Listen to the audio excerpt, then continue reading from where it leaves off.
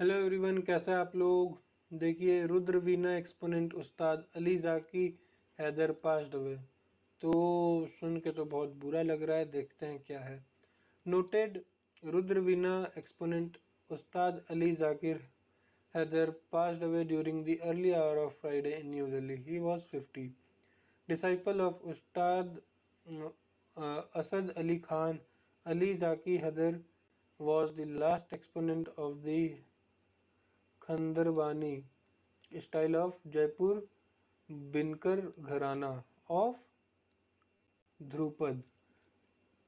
Haider was also a nephew of Ustad Ali Khan. His mother was the Ustad's sister.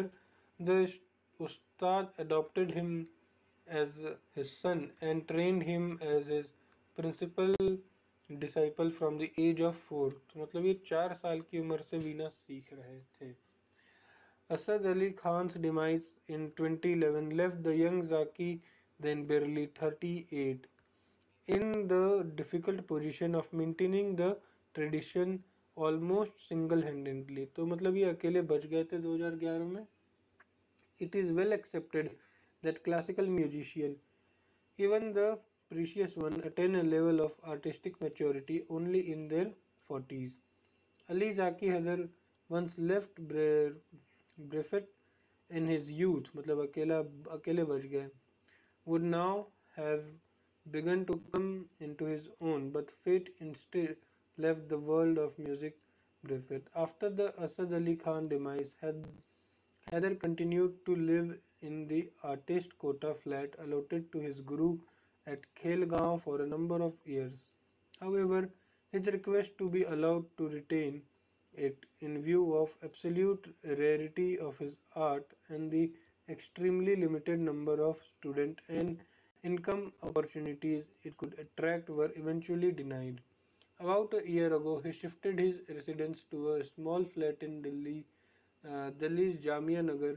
He also reluctantly put out a notice of sale of some of the rare instruments and other musical artifacts he had inherited, acknowledge, acknowledging the impossibility of maintaining them in his diminished circumstances. He leaves behind his sister Sazia, who had been his constant companion and dictated her life to looking after her brother, and a small bunch of grieving disciple. Other family members including his mother। ठीक है, ठीक है, ठीक है, देख लिया। इस article में देखिए हमारे लिए इम्पोर्टेंट क्या हो जाता है, आपको बता देता हूँ। सबसे पहले ये खंदरबानी घराना, खंदरबानी घराना अपने को पता, मतलब वर्ड एसोसिएशन के लिए पता होना चाहिए। दूसरा ध्रुपद, ध्रुपद।